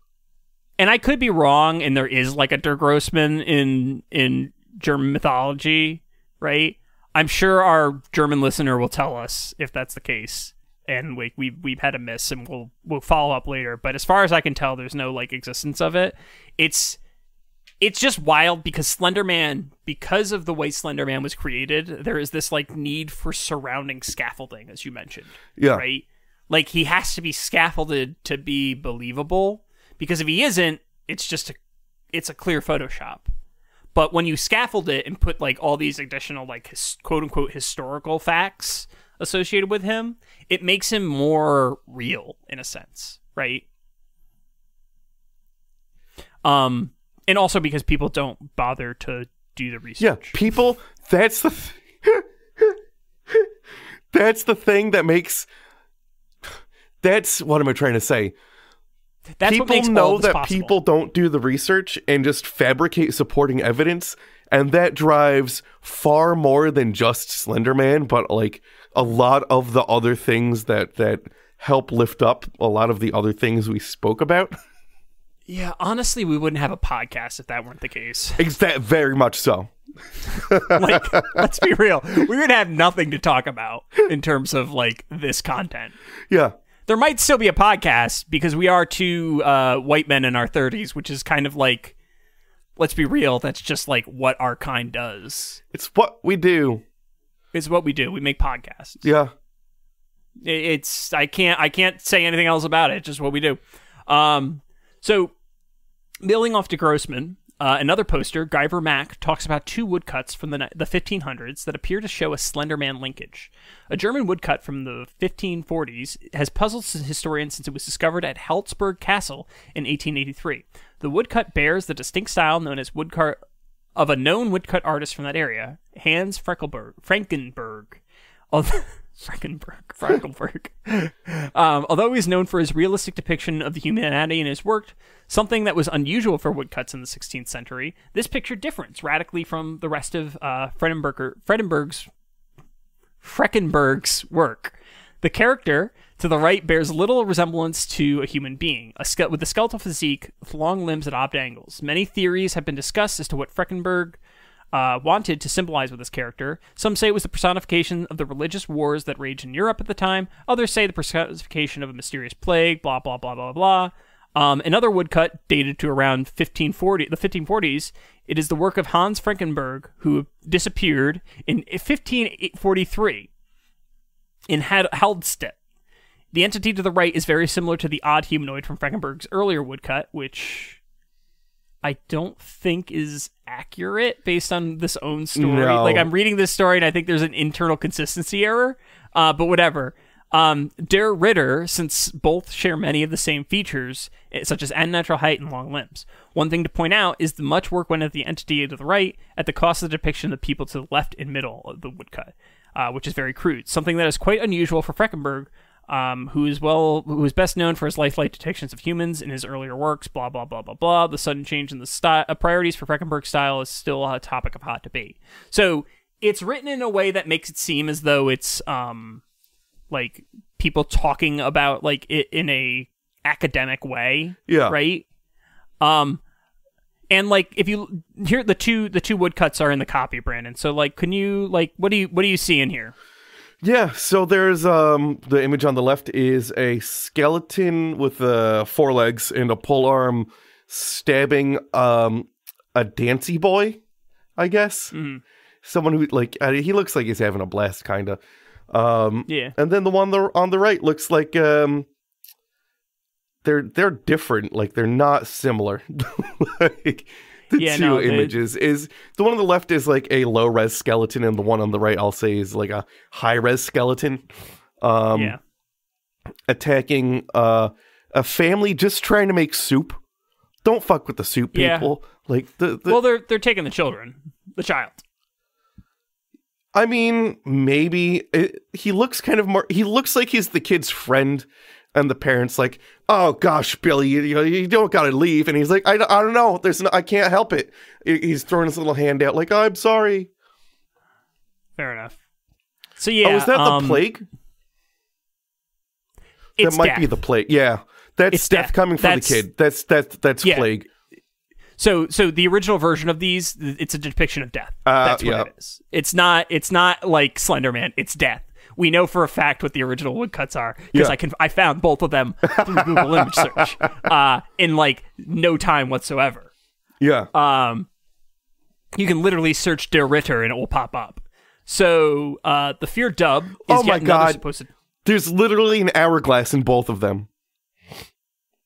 Is there? Yeah. It's death. It's literally death. Yeah. There's no the iconography is clearly death. Yeah. There's no like ifs, ands, or buts about it. It is 150% death. There's no question.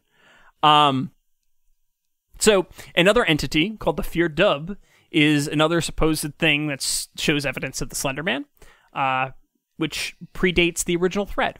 Again, this information comes from the original Create Paranormal Images thread.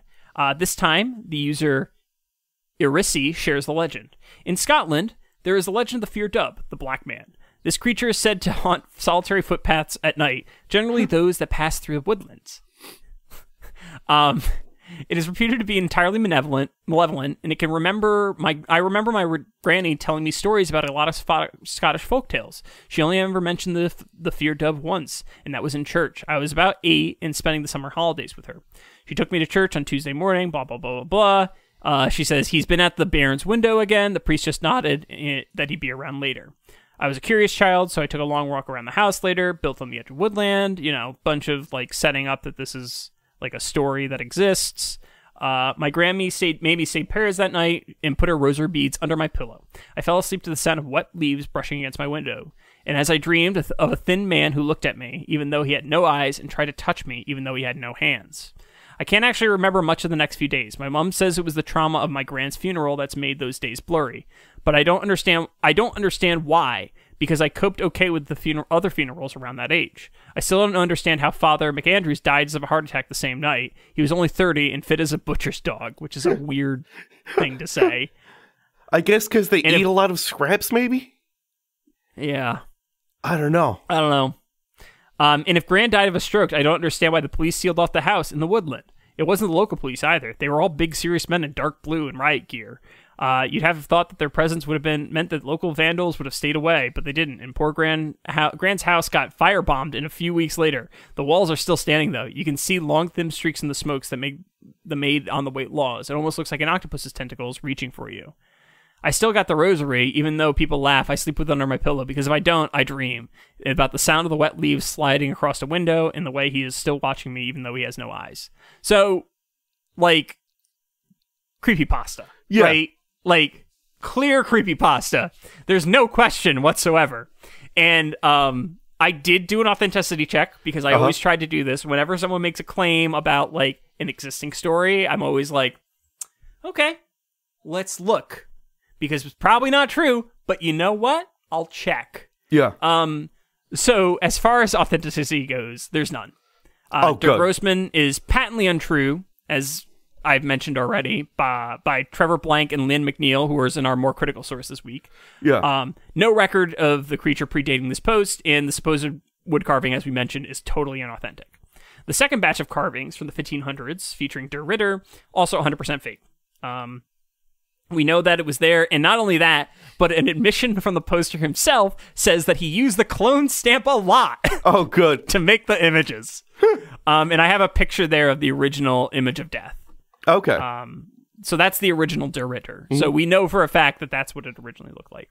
Now, as for Fear Dub, there is in fact an Irish folktale involving a man by that name. Although the rendering is significantly different. Fear Dorich. In the verifiable story I could find, this entity is a sort of villainous druid in the Fenian cycle who transforms a woman, Sadba, into a deer. There's a weird love triangle thing that happens involving a hero named Fionn, where she gets turned back into a human.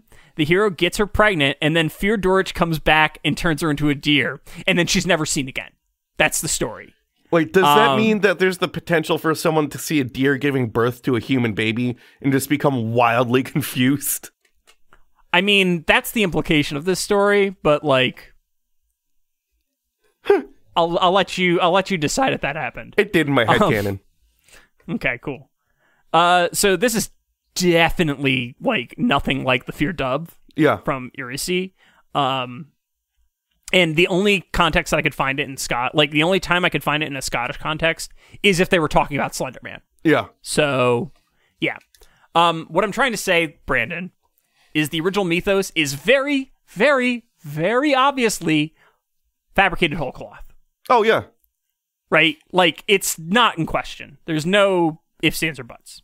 So, to recap, this is everything we know about Slender Man from this original post, this original mythos. Mm-hmm. Slender Man is a tall, thin man-like entity with pale white skin and a featureless face, generally. Sometimes he has a mouth, for some reason.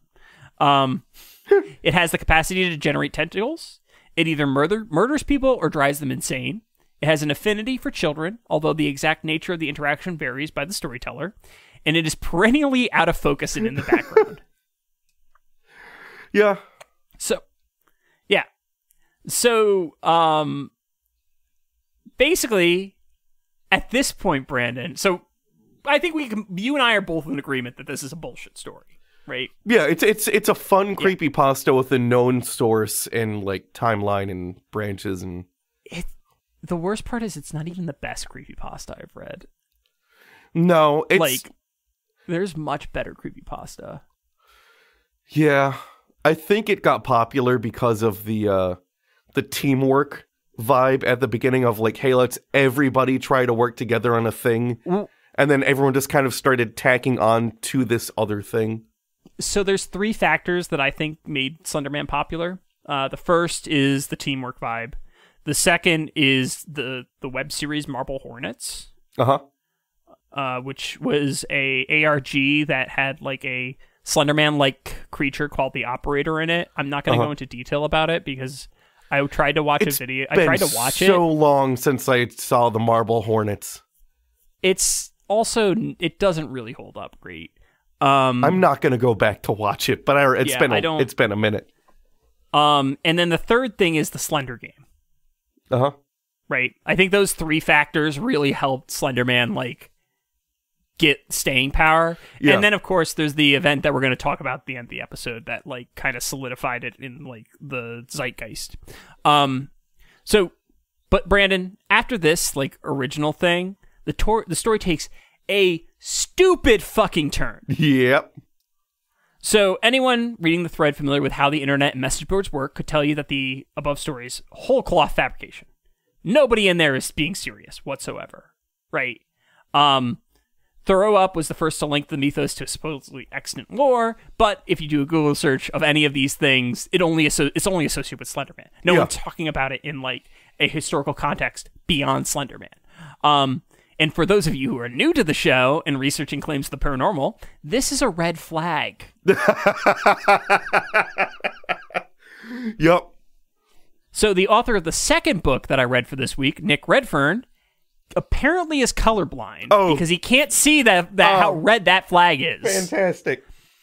So in the book, The Slenderman Mysteries, an internet urban legend comes to life, Nick Redfern has the following to say about Der Grossman. In fact, following Knudsen's uploading of photos, a commenter at Something Awful using the name Slidebite, which might have been the original name of the poster because they could have potentially changed it. Yeah. Or something along those lines. This is a separate one. Sorry. There's a lot of posters that he quotes. Slidebite predicted that it would not be long before whole swaths of the paranormal research community would come to embrace the Slenderman as a real entity. Now, I want to take a second to say Slidebite did not say this. He said instead, you just know a couple of the good ones are going to be eventually making it into paranormal websites and be used as genuine. Yeah. Which in retrospect is the most delicious of irony. Because he wasn't even... This was before Slenderman was even posted. Yes. Which is phenomenal. Oh. Which, all I can say for Nick Redfern is like, dude, read the fucking posts and like get a timeline. Make a timeline of the posts and then make your writing. Whatever. So Nick continues. And it gets even dumber from here. The fascination for Slenderman grew quickly and dramatically. Driven by Knudsen's initial photos, more and more people created their own Photoshop pictures and posted them to Something Awful. Just 5 days after the phenomenon began, Throw Up, who is another Something Awful fan, commented that the imagery and descriptions of the Slenderman mirrored a monstrous creature from Germany whose origins date back centuries. Its name is Der Grossman, and he doesn't spell it with like the German like spelling. He spells it Grossman. Yeah, I don't know. He doesn't use Wiggly Bee. He doesn't use Wiggly Bee. In English, that translates to the Tall Man. He was a threat to children and lived in the heart of Germany's Black Forest. It's important to note that, just like Eric Knudsen, Throw Up was not creating a hoax or a fantasy. The story of the Tall Man is indeed a very old one and certainly does parallel certain aspects of the Slenderman phenomena. You'll be further exposed to this proto-Slenderman later on in the book. A good case can be made that it was comments of Slide Bite and Throw Up that made at least some of the readers of Something Awful think there might have been something about the Slenderman that went beyond mere fantasy. Go far deeper. Go deep. Not even deeper. Just read with a skeptical, read skeptically, barely, right? Like, don't assume that people are talking about truth in a thread that is about creating paranormal images to fuck with people exactly like you. If you read the first post, it literally says, let's create some images to fuck with the paranormal community, basically. That is basically what the first post is summarized as. Yeah. Anywho. So, knowing what I know about internet communities, Rick Redfern is clearly not from the internet. No. Nobody in that thread believed in Slenderman, and it was a total fucking LARP, right? They sought to freak each other out and freak out other people. That was it. They even made a fake Wikipedia article for Slenderman, early on, that got, taken down, 5 times. Oh, jeez. Yeah, it was something. Now, but Brandon, even though there was no sincere belief in that thread, the same can't be said for Lauren Coleman's wife, Jenny Coleman. Oh. In her August 2014 article in the 40 Chimes, Shadows of the Thin Man, and it just so happened, I have that article. Oh. Jenny unironically cites Der Ritter and Fear Dub as precedents for the entity, despite both seeing their origin in the original Slenderman thread. She doubles down in a 2017 interview with Nick Redfern, the tall man, and reports thereof have been around since early Irish and German mythology, found a place in art and written word, Fear Dub and Der Grossman respectively. She also goes on to mention Men in Black, Voldemort, the biblical serpent, Indrid Cold, Shadow People, and even Jack the Ripper in her interview. You're hurting my soul. Yeah. But Brandon, it gets even fucking better. So, returning to Nick Redfern's chronology events, he then notes that on November 6, 2009, a group of listeners dialed into Coast to Coast AM to tell their Slenderman stories. Now, I'm going to have a seizure if you keep talking. I'm going to have a seizure. Brandon, it's not even at the dumbest part yet. It's not even at the dumbest part yet. Oh, no. So, now, archives of 4chan from 2009 aren't as detailed as they used to be, so I can't find out if there was originally a 4chan raid. But I vaguely remember there being a 4chan raid around that time, calling into Coast to Coast. I actually remember several calling into Coast to Coast, if my memory is correct. I did, however, listen to the Coast to Coast recording. And for those of you who are wondering, the shenanigans are kicked off by 17-year-old named Nick at hour 2, minute 23 of the November 6, 2009 episode. Now, that being said, after listening to a decent chunk of that episode, I've become far dumber. Oh, gosh. Now, you're taking one for the team so hard. Nick Redfern. So this episode took me 3 days to make. Even though it's largely quotes, it was me trying to find the most representative quotes of how batshit stupid this is. So, Nick Redfern's response to the fabrication, Brandon? Some might suggest that the people who phoned into Coast to Coast AM were hoaxers. Maybe they were. Maybe they weren't. But it doesn't really matter. If enough of the Coast to Coast AM audience believed what they were hearing, then that collective, combined belief would have gone a significant way towards ensuring that the Tulpa version of the Slenderman would soon be up and running. And guess what? He was. Now, Brandon, we have to talk about fucking Tulpas. Because, of course we do. So, somehow, despite this podcast being on the air for 4 years now, which is wild, first of all, we haven't talked in great depth about the stupidity of the concept that is the Tulpa. Now, we it comes up, and then there's I'll say paranormal Tulpa, and then Tulpa. Yeah. So I listen to several I listen to a shitload of stuff. I listened to a person on a podcast by Monster Talk, who is a their like area of research is like Tibetan religions. Like they were doing Tibetan religion research, and basically, so you've probably heard of the Tulpa, right? Yep.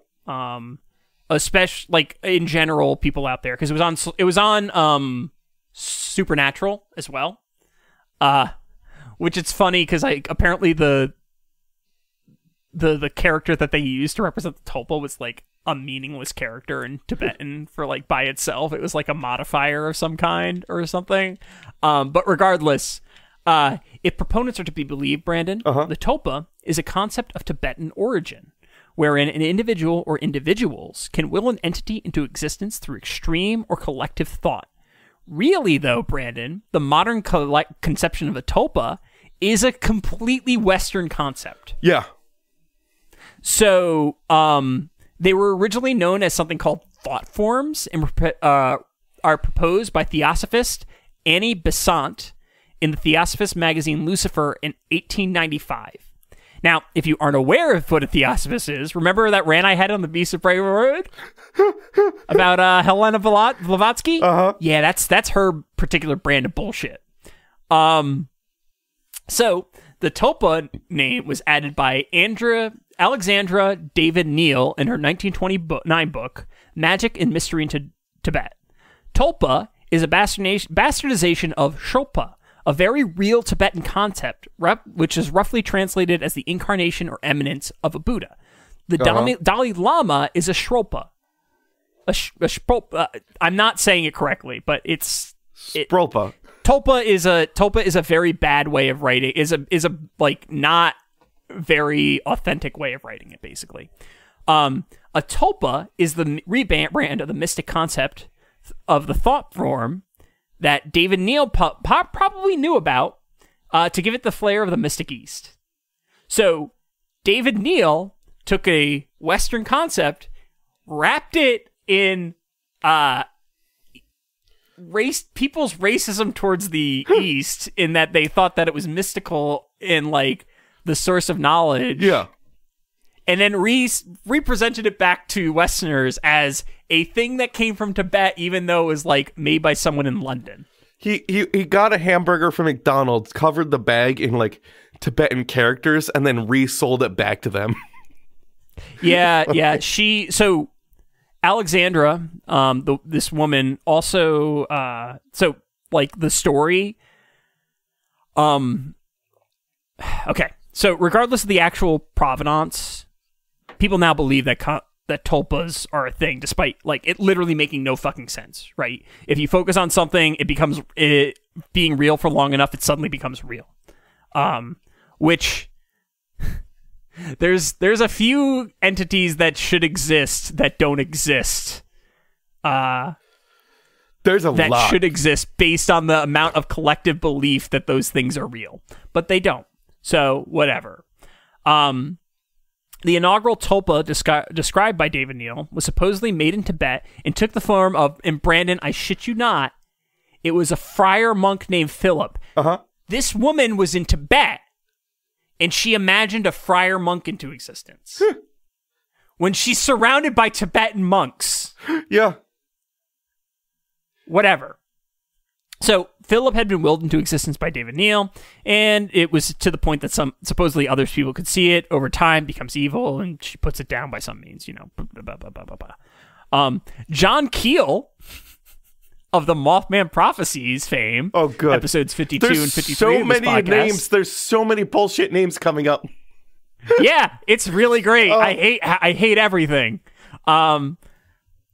Use this concept to explain why people saw aliens and supernatural entities that were identical to things that they saw on television and in movies.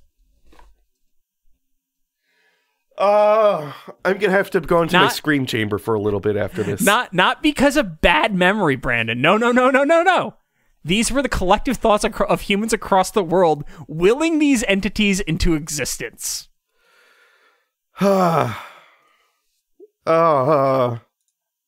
Okay, and now Brandon, now we're going to get into the upsetting part like emotionally upsetting. No, maybe spiritually upsetting. We'll go there. In modern terms, around the time Slenderman came into existence. Oh shit! Hang on, I'm so sorry. My eyes wandered ahead. My eyes wandered ahead. Oh damn! All right, continue. I have to brace myself. Yeah, you do. So, there was a trend on 4chan around the time Slenderman came into existence of people being known as tulpomancers on 4chan and Reddit. Now, that was a time. Yeah, this was around 2010 that this happened, so it was about a year after Slenderman. But Brandon, you remember My Little Pony: Friendship is Magic, right? I do. I thoroughly enjoyed a few seasons. The first season was great, right? But you also remember that adult men got fucking disgusting with it. Yep. Like, terribly disgusting. And if you don't remember how disgusting they got, just Google Rainbow Dash Jar with the safe search off. Man. I'll wait for it. Rainbow Dash. And then go to images, Jar. Brandon. Go to images. Oh. Yeah. Oh, this one has text. I come before you today to reveal a horrible accident to the Pony Cum Jar project. Oh. The place where I was hiding my cum jar was actually on top of a radiator that was connected to our furnace. Oh no! Basically, the Rainbow Dash figure has been boiled in cum. It's brown now. And for comparison, I also got another glass full of cum. Oh no! So, fucking awful, right? Oh yeah. So, long story short, people made My Little Pony tulpas on the internet for a while to fuck them. Yeah. Woo. So, I know not everyone did, but one person fucking a My Little Pony tulpa is already too many. And I'm not trying to say that the Rainbow Dash Jar is someone fucking a tulpa. That's just a dude abusing a toy.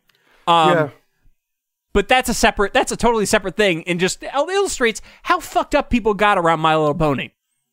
Now, I digress. Now, the proponents of Slenderman's actual existence point to the collective focus of kids and teenagers on the existence of Slenderman. Joke's on you, Slenderman. We're gonna tulpa you to fuck you. I mean, definitely some people want to fuck Slenderman. Wrap me in those wiggly arms. They definitely want to fuck him. Like, let's be real. He's got tentacles. Somebody wants to fuck him. He's got tentacles. I've got a butt. Let's do it. Yeah. It's there. It's right there. It's just for the taking. So basically, the assumption is kids and teenagers willed him into existence. Yeah. Regardless of whether or not he was real to start, according to Nick Redfern, he's real now, and that's what really matters. And Nick Redfern leans into this so goddamn hard that, like, if Slenderman did really exist, I would think that he was paying Nick Redfern to write this book. It's the only way I can keep existing. But Brandon, it gets even dumber. The book posits that the internet itself has gained sentience, which may have contributed to the existence of Slenderman. And then further, Brandon, he alleges that H.P. Lovecraft's stories were based on the man seeing other planes of existence. No, they weren't. That was his implication. He was also talking about the Night Gaunts being like proto Slenderman or some bullshit. But then Brandon, he also has shit to say about the Waukesha teen stabbing case from 2014. I can't wait what kind of hot take this guy's got. Now, I'm sure a lot of people remember this, but basically, long story short, we'll describe it. It happened on May 31st, 2014. I don't really want to go into much depth here because there are literal books and documentaries about it, right? And I don't want to really go into this horrific incident because it's, even though Slenderman is tangentially related, I don't think Slenderman is like the actual like thing to blame here. I think there's a lot more deeper issues that are at play that need to be talked about, but that's a whole like that's a whole podcast episode, and there have been podcast episodes and shows and movies and whatever about it. Long story short, two 12-year-old girls, two 12-year-old girls who are extremely close to one another, like best friends, Anissa Weir and Morgan Geyser, attempted premeditated murder against their third friend, Peyton Lutner. The motivation they gave was a fear of Slender Man and a desire to become his proxies, living with him in his mansion in Nicollet National Forest, roughly 300 miles from the site of the stabbing, which they had intended to walk to, by the way. It's a long walk. I'll go ahead and say that. And now, Brandon, you might ask, what the fuck is a proxy? And you did, actually, earlier in the episode. Yeah. Because that was the thing you were asking about. Why does Slender Man have a mansion? Yeah, so you remember the fact that I was talking about multiple cannons? Yeah. Yeah, the best I can tell, the proxy concept originates in the Tribe 12 Slenderman ARG, who are based... So basically, as far as I can understand it, proxies are mall Santas of Slenderman. Okay. In that they enact his will when he's too busy for that personal touch. So, like Santa Claus has his mall Santas to go out and do his Santa bidding. Slenderman has proxies, which are like his mall Santas. They're mall Slendermen. Gotcha. Like Slenderman's Hugh Hefner, the proxies are like if all the bunnies were clones of Hugh Hefner. Kind of. I don't know if Hugh Hefner is the best thing here. Probably not. No. It would be like Hugh Hefner and the various photographers that took pictures of women for Playboy and abused them in some way or shape or form. That would be the case. Oh, he's dead. That would be more apt of a Oh, he's dead. I was just checking if he was dead yet. Yeah, no, he's been dead for a while. Yeah. Anywho, I'm not going to elaborate on it, Brandon, because it's so fucking stupid at this point. It was literally hurting me to type the copy. Good. The mansion concept, as far as I can tell, either originates in the Slenderman Shadow or Slender's Wood games, fan clones of the original Slender game that had been released earlier that year. In reality, while Slenderman was the pretext for the stabbing the pair gave to the cops, it was far more likely that this was some fucked up teenage girl drama that got way out of hand. Yeah. Possibly exacerbated by the fact that one of the girls, Morgan Geyser, has early onset childhood schizophrenia. Which is actually a thing, right, that she has, right? Suffice to say, however, this spawned a literal moral panic about kids and the internet, despite the fact that studies of teens point to a staggeringly low belief in Slenderman. Yeah, they don't... There's a strange thing that happens, or seems to have happened more recently, in that kids don't believe the internet, but adults believe kids believe the internet. And they believe the internet themselves. And they believe it themselves, which is like... excuse me. It's baffling. If you remember the Momo challenge in that piece of art, that they destroyed someone's piece of art because adults believed in Momo, but the kid, like... To be fair, the artist destroyed the art because he was mad that it was like this whole thing. Yeah. Because it wasn't like the point of it, right? Yeah. Yeah, there's also like a story, so like people link another thing to, so there was like a bunch of Native American reservation suicides, or like attempted suicides that was tied to Slenderman, right? Because there's also another like entity that was similar to him and whatever, and yada yada yada, and like, but really at the end of the day, I think that can be probably more tied to the fact that we treat indigenous peoples like shit. Yeah. Than anything else. So like, I'm not about to talk about that in depth because that's, once again, that's kind of Wendigo class. Yeah. What do you mean? We have a great track record of treating indigenous peoples. Yeah. But yeah, as I was saying, the only people who I can find who believe in Slenderman are adults in Slenderman's book. Not Slenderman's, Nick Redman's. Which Nick Redman might be Slenderman given how much he sucks his dick. He's 80% Slendercom. He is at least 80%.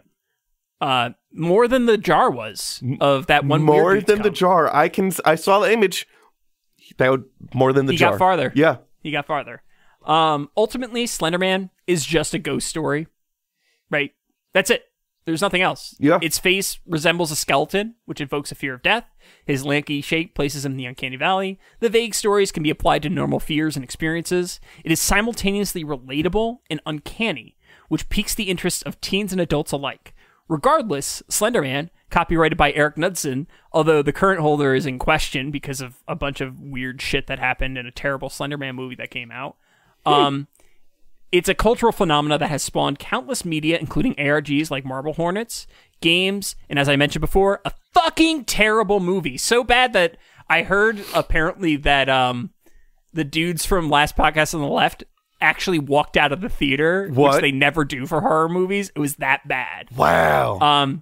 And a distressing number of cosplays, like we're talking Joker levels in terms of number, Joker and Harley Quinn levels in terms of like how many people have dressed as Slenderman. Yeah.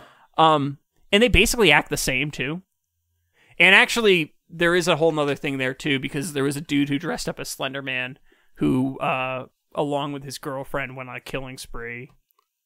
But they also dressed as the Joker and Harley Quinn together, so like. They're bad people, probably. Yeah. Well, I mean, not probably. They killed people. They're bad people. Yeah. Never mind. I take that back. Whatever. I think they died in a Walmart of all places. Huh. Yeah. What a way to go. I mean, whatever. So, however, to me, the most valuable contribution to the existence of Slenderman is an account from Kimberly Rackley as reproduced in Nick Redfern's book. Mm-hmm. Now, Brandon, this is the end of the episode. Okay. I'm just going to read this bit, and then we're going to do show notes and all that good stuff. Cool. But, okay, here's the question. Do you want to read this sight unseen, not knowing anything about it, or should I read it? You can read it because I'm a bad reader. Fair enough. I have to take special classes. So, had an experience last night / morning, and I want to point out that this is Nick Redfern supposedly talking to her this woman on Facebook. Okay. Had an experience last night / morning. A little drained this morning. Freaked me out.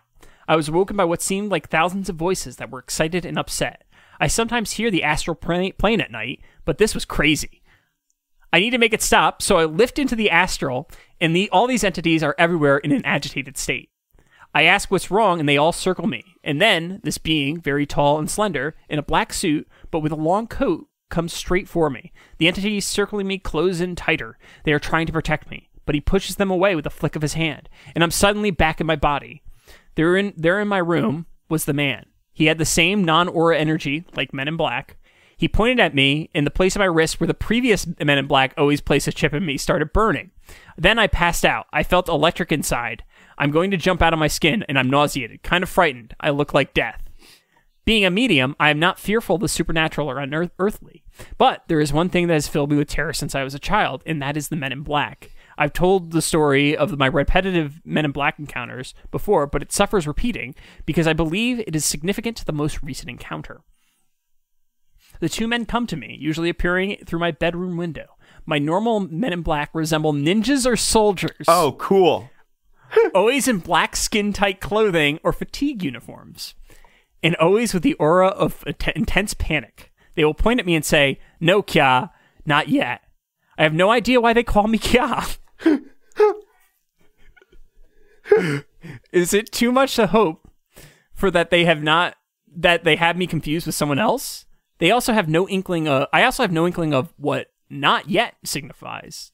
They then pull up a holographic ball, where they show me I will be taken away and put in this metal room underground. The room has a single chair, and surrounding me is a bluish force field. Sounds like a science fiction movie, right? Then they point at my right wrist, and a chip appears under my skin. They vanish, leaving me always in full panic mode. I know you're wondering about the chip. I have yet to discover its purpose, but on each occasion that they place the chip, I immediately remove it. Alien or dimensional implants are more common than you might imagine and can be detected when you're in the theta state. These implants have an etheric vibration, which means they can be removed ethereally as well. Luckily for me, I am a theta facilitator. The fuck is a theta state? I don't know. But that's probably the most amazing part of this whole story. So Brandon, that's Slender Man. There's a lot more I could talk about in terms of the moral panic and all that shit, but like that's been done to death, right? There's a documentary about the Waukesha murders. There's a bunch of stuff. Like it's out there if you care. Honestly, most of it is like it's just a moral panic, right? It's always the same bullshit. It follows the same trend, all that shit. But Slender Man's not real, people. And most of the kids don't believe Slender Man's real either. Like, to them, he's like a boogeyman at worst, but that doesn't mean they believe in him. Because, like, thinking back, Brandon, did you actually believe in any boogeymen? Because, like, I was afraid of them, but I don't think I actually believed that they were literally real. Yeah, I don't think I ever genuinely believed any of them were real. I definitely did that thing where, like, you try to get yourself in the state where you could get like spooked easier and like sought that out intentionally, but I never believed things were real. Yeah, I mean it's one of those things where it's like, but like the other thing too is a kid, like nothing's really real yet, if you know what I mean. Oh yeah. Right? Like it's hard because like kids, the way kids view reality is not the way adults view reality, but adults have this bad habit of thinking that kids view reality as adults, despite the fact that their brains aren't fully developed. Yeah. Which is a problem, to say the least. Yeah. But, yeah. So, that's all I got for this week's episode, Brandon. Ended up being a little quicker because we had a lot of pictures. Yeah. Pictures help. Nothing wrong with pictures. So, in general, our website is cryptopedicast.com. Our Instagram is @cryptopedicast. And our Twitter, for now, assuming it doesn't fall apart in the next 24 hours or so, because it probably will, is @cryptopedicast. Our email is cryptopedicast@gmail.com or us at cryptopedicast. We do have a Patreon, and Brandon, will you thank our jackalopes for us this week? Yes, thank you very much to Clay Sinclair, Marty Von Party, Bird Schneider, Lenwood Sharp, Matthew Smith, Bushcraft Kelso, and Will Smith. Wicca Wicca. Wicca Wicca. So if you enjoyed the podcast, be sure to rate, review, subscribe, all that good stuff, you know. It helps, I think, maybe. I don't know. I haven't seen any hard, concrete evidence one way or the other, but it makes me feel good, so you could do that. If you have any monster requests or stories, be sure to send them in. I think this is my last episode for the year, and I think the next one's your last episode for the year, right? For the year? Oh, wait. Wow. Well, hang on. Wait, math. Wait a second. Wait. All right, open the calendar. Calendar open. Yeah, because the 18th is when we record the next... We're going to record the next one on the 18th, so the 19th. Oh, look at that. Yeah, so our next one is our last episode of the year. Oh, wow. Yeah. And since the next recording session after that is on the 1st, we might take a break, a bye week, just because it's the New Year's Day. So yeah, it'll be in the holidays. We're gonna take a bye week after the next one, and then we'll hit the ground running, I guess. Hell yeah. So Brandon, what do you guys say? You can follow me on Instagram at donkey_hands. My website is boyerb.com, which I need to have time to make it look like a real website again, because it still looks like not Heinz Canada. No, and not like another food brand that I made. Oh yeah, yeah. Because you were doing. Yeah, I remember now. Yeah. My email is brandon@cryptopedicast.com. My Twitter is @cryptobrandon or @Heinz Canada. I should probably start using that again. I've been a little quiet on that. I feel like I'm probably more than safe now. Yeah, you're like honestly, you're completely safe at this point. You can do whatever you want. Yeah. Like, I mean, you've seen what Kanye's posted. So like, and he hasn't been banned. Yeah. As long as you're not like making fun of Elon Musk, you're generally fine. No, I really just make fun of other people's food opinions and like get aggressive about mayonnaise. That's fair. Yeah. On Instagram, I'm @Mew2057. My @Mew2057. I'll say it like a human being. My Twitter is @JFDunham. My website is johndunhamgames.com, and my email is john@cryptopedicast.com. Our art was done by Tom Hill. You could find him on Instagram @ThomasMichaelHill. His website is greatergloryco.com, and his email is tommikehill@gmail.com. I'm I was about to say I'm Brandon. I would have been on it. I would have gone with an I'm John. I'm John. I'm Brandon. And please don't make any cum jars.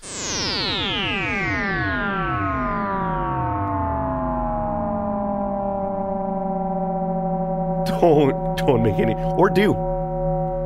No, please don't. Please. Get the Cryptopedia Funko Pop. Make a cum jar. No. Oh no, I would hate that. I would hate. We don't have a Funko Pop, obviously, which I would hate in its own right, but that's a whole other thing. Because really, at the end of the day, what would our Funko Pop would just be? Probably just Bigfoot, right? Like that would be the one we'd probably do. It'd be that's like the three of us and then Bigfoot, and then you could like, if you saved the containers after you got all three of them, they would unfold into a couch for them to sit onto. It's pretty good. Yeah. And the containers can also hold your cum. They are waterproof, hydrophobic. I wouldn't say waterproof. I'd say cum proof. Yes. Water just moves right through them. Cum holds. See, the thing that disturbs me about the cum jar is how brown it was. And with that, things have gotten sufficiently weird for the episode to end. Because I want to say that's like ultraviolet UV like causes it to. I wouldn't know, but I feel like it would, which means it would be near a window.